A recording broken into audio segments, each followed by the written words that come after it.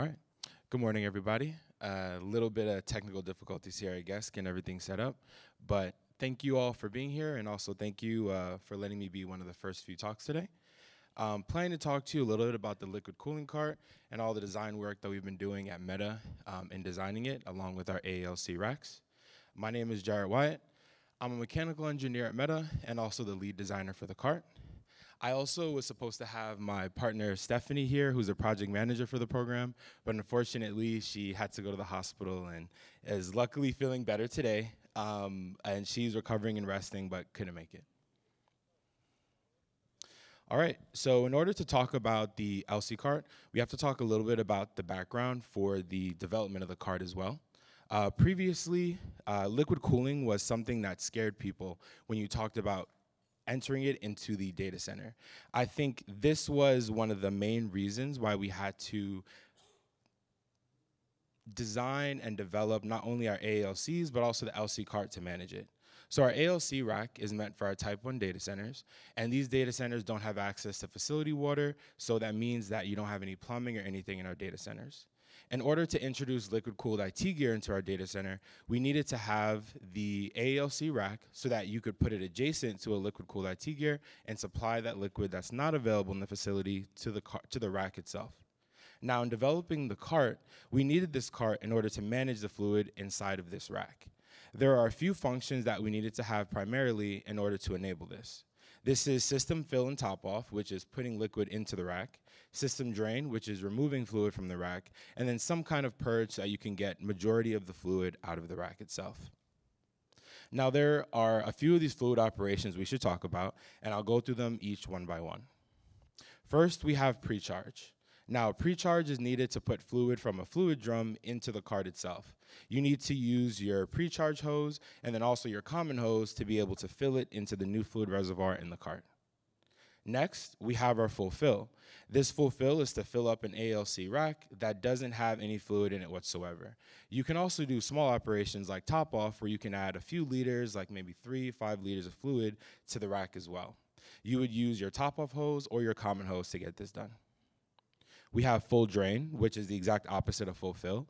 If you want to be able to drain all the fluid out of the rack, you would also use the common hose, and you can either connect to the rear of the RPU, which is at the bottom of the rack, or to the front of the RPU through the full fill drain port.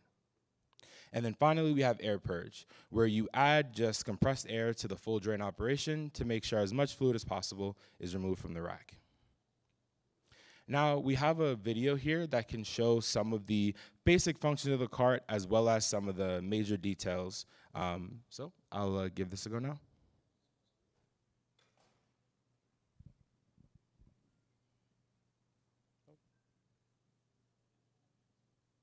I think maybe the audio is not working so well, so I'll try to speak to it while the video shows. So this video is taken in our lab that we have in Menlo Park to show off some of the details of the cart. You can see some of the different fluid ports on the side, and this is our operating panel, where you have your touch screen for controlling it, alarm, power button, buzzer, and then emergency stop in case you see something that shouldn't happen. What you have on the bottom there is our fluid cabinet, which has all the reservoirs for the cart as well. You have leak detection, which is in the cart, so if there's any spill inside of the cart, it alerts the user and also will stop function of the pumps. We have ESD casters and some handles for ease of use. That way you can maneuver the cart throughout the data center. And we have a UPS, which is a battery that allows for either plugging the power in, receiving power from the wall, or just using it as a battery to operate the cart throughout the data hall. It's 1 kilovolt. We have 2 cabinets, the top and the bottom. One is just for storage, and the other is for our auxiliary hoses that are being shown here. All of these hoses enable the different operations that I mentioned earlier on the cart, as well as an exhaust kit and bung wrench, which are used to either open the fluid drum and then also to exhaust any air that's in the AALC rack. If you look inside of the fluid cabinet, you can see the 2 reservoirs we have in there, both the new and the used, the new on the left, and then used is on the right. We have these 2 separated so that you can avoid contamination of the fluid inside of the cart that is taken from a rack. So if a rack has been running for a while and there might be any pollutants inside of that coolant, it would go into the used fluid. And if you're filling a rack for the first time, you take the fluid from the fluid drum and fill it right into the rack. We also have a filter, 25 microns, a pressure reducer, check valves, solenoid valves, and a few other parts that can be used as well.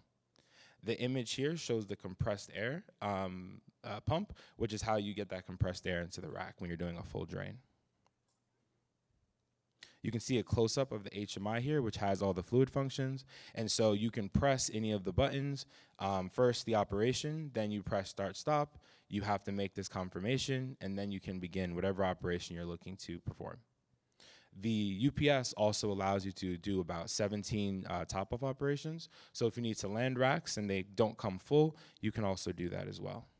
Now, I'll stop the video here because we talk a little bit about our documentation, and then I can go over to the next slide. So just to recap some of the things we saw in that video, I can show some of the different items on the cart here from some of these pictures. So you can see our operating panel, which is where you have your HMI and all of the different indications you need for the cart. So you'd have your error logs and error indications that come on that operating panel. You have your small cabinet for any, small items. Maybe you want to put PPE or something in there, so you can take that throughout the data center. You have your large cabinet, which is for all of the auxiliary hoses. You have your UPS, which is battery and power supply. You have your new fluid and used fluid reservoir, which separate the different fluids to avoid contamination. You have your ESD casters to avoid static buildup when you're moving the cart through the data center. Your air compressor so that you can fully drain the rack.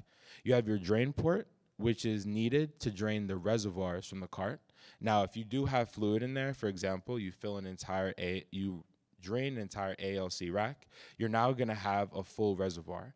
In order to get that out, you can use the drain port, either attach it to a hose that then just drains into a bucket on the floor, or you could attach a pump and have it directly put into a container for shipping and removal. Then finally, we have our fluid pump as well, which is used to do all of the pump operations. Now, in order to conduct all these different fluid operations, we have a few different ports on the side of the cart. At the very top, we have the exhaust kit drain. Now, I didn't talk about this part too much in detail, but the exhaust kit is used to bleed out any air inside of the RPU when you're doing fill or drain operations. And this port allows you to drain any fluid that might get caught inside of that port. We also have the top off and fill port, which connects to the fluid line that sends all the fluid out of the cart into the rack. We have air purge, which is where you attach the hose for compressed air. And then we have the drain and pre-charge hose, which you connect to do any drain operations, or basically putting any fluid from outside of the cart into the cart. Now, you can see all of the different hoses here, and it's important to note all of these hoses because that's where there's room for flexibility on the cart. Depending on the application, or if there's a different type of rack, if there's different types of QDs that are being used on the system, etc., you can just develop another auxiliary hose and enable the cart to do its pumping functions there. So whether that be for L10s, different kind of racks, or other fluid-filled parts in your data center facility. Now, some of the learnings that we've had in developing of the LC cart have to do with PPE, some of the user interface, QDs, etc. And we've been using the cart mainly to land some of our MPI racks for evaluation in our data center. As you can see some pictures on the right there. Now, for PPE, we realized, and you can see in the image as well, initially face shields were used as people were afraid that there might be high pressure fluid that's very hot that might come out of the rack or the cart, but we quickly learned that that's not a concern that we are too worried about, and also that the pressure on these systems are relatively low. For the user interface, we wanted to give as much information as possible to the data center technicians who are using it. So we added a few different options like the amount of fluid added, the racks left that you can top off using the cart pump pressure, and different details like that. And then finally, we have QDs. Previously, we were using CGB20 QDs, and we switched to LQC for not only our supply chain, but also standardization for all of the QDs that we use in our data center and on our equipment. Now, there are some challenges that we faced when developing this cart, some having to do with dealing with our suppliers and working with a product that's the first of its kind. And so a lot of innovation was required here, a lot of trial and error, but I'm happy to say that we've gotten to a very stable place where we have consistent functionality of the cart and that operates well. We also have flexibility enabled, so we're able to work with various different AALC racks from different suppliers and different equipment in our data centers. Additionally, we have our compliance and regulation set for both North America and then the EU as well, so that we can have the cart available in our global data centers. We also have operational alignment with all of our data centers. Since we have a global team and each team might have different perspectives, it took a little bit of time to coordinate and get all of this feedback implemented, but I think we've been able to do a pretty good job thus far. Now, to talk about some of our wins and successes.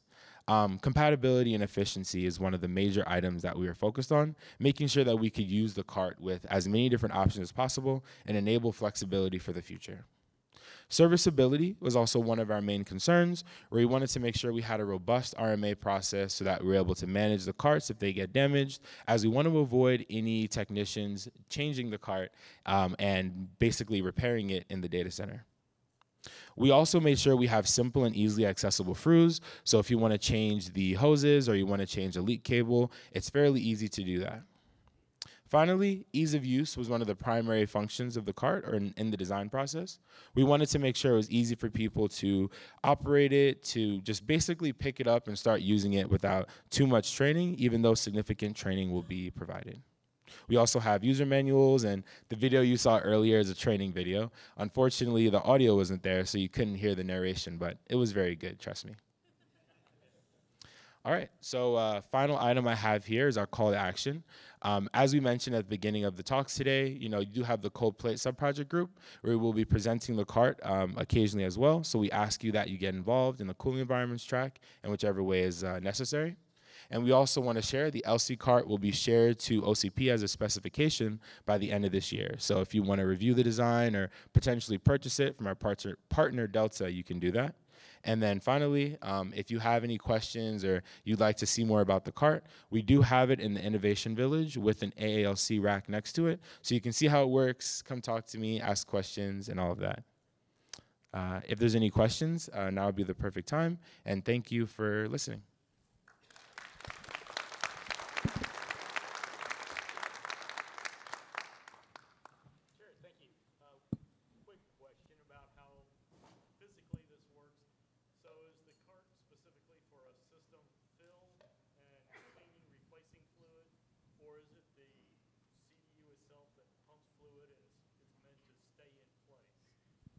So we're talking about of course, the AALC, which uses an RPU, but as a CDU or any other device, that would stay still and that would, do all the pumping. And the LC cart only manages the fluid in it. So then you can add to it or remove it.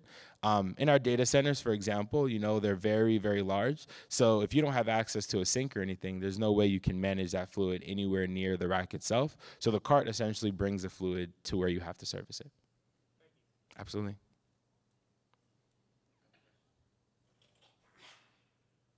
Could you come up to the mic? If you have a question, could you come up to the mic right here?